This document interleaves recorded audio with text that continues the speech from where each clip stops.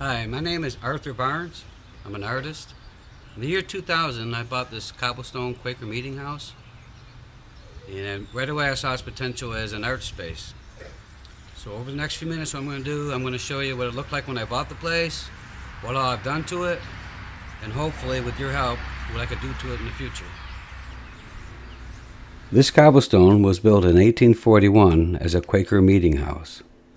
It's located in the Erie Canal village of Medina in upstate New York. In 1896, the church was converted into a general store and post office. It was a general store until 1979, when it was abandoned, and it remained empty and neglected until I acquired it. It was built as a meeting house for Quakers, and it's my goal to turn this building into a meeting house for artists, a community cultural center. It's an ideal space for all kinds of creative activities, including a performance venue, an art gallery, an art school, and an art reference library. It is my hope to create a place where artists can gather for inspiration and to appreciate and create art in all its forms, from music to painting, from poetry to pottery, from printmaking to performance art. I almost made my mind up, all in wide empty spaces, where we dream it right or say goodnight to all and on our way. We all carry that load. I've been time away too long. I've been time away, yeah, winding down the road. And the stars of the darkness and them stars. When I first acquired the building, it was in rough shape from neglect. Although the basic structure was fairly sound, a large gaping hole had exposed the interior to years of rain and snow.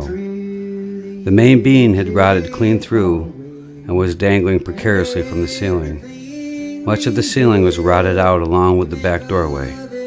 It was not too far off from being too far gone. I tore out all the rotten wood and replaced it with new wood. I put new plywood on the roof and had an experienced volunteer shingle the roof for me. One by one, I replaced the broken windows and painted some of the trim. With the work that was done, the cobblestone was saved from certain destruction. But without a ceiling and insulated walls, the place remains unheatable. This limits the opportunities to use the space to only a few warm months. The potential of this space goes unfulfilled without the ability to take this next step. At this point, I am focused on raising enough money to frame, insulate, drywall, and paint the ceiling in all 4 walls. This would give me the ability to heat the space and use it full time.